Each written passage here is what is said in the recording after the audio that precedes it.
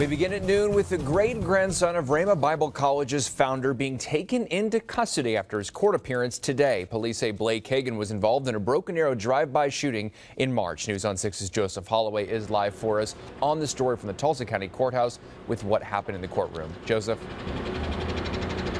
Blake Hagan was in tears as he pleaded guilty this morning to one count of using a vehicle while discharging a weapon, and he was handcuffed just moments after that. Hagan did not have a plea deal with prosecutors, which means that the judge will decide Hagan's sentence and warn that it will not be a light one. Police say that Hagan and 3 other people fired shots at a house near Cypress and Kenosha back in March. Hagan is the great-grandson of late Rhema founder Kenneth Hagan, but the assistant district attorney says those connections will not help Hagan get out of this.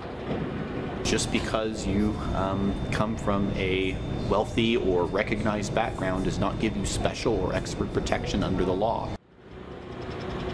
Hagan is back for sentencing on December 18th. Now, another suspect, Sebi Price, he also gave up his right to a jury trial today. He's going to be back in court on January 5th.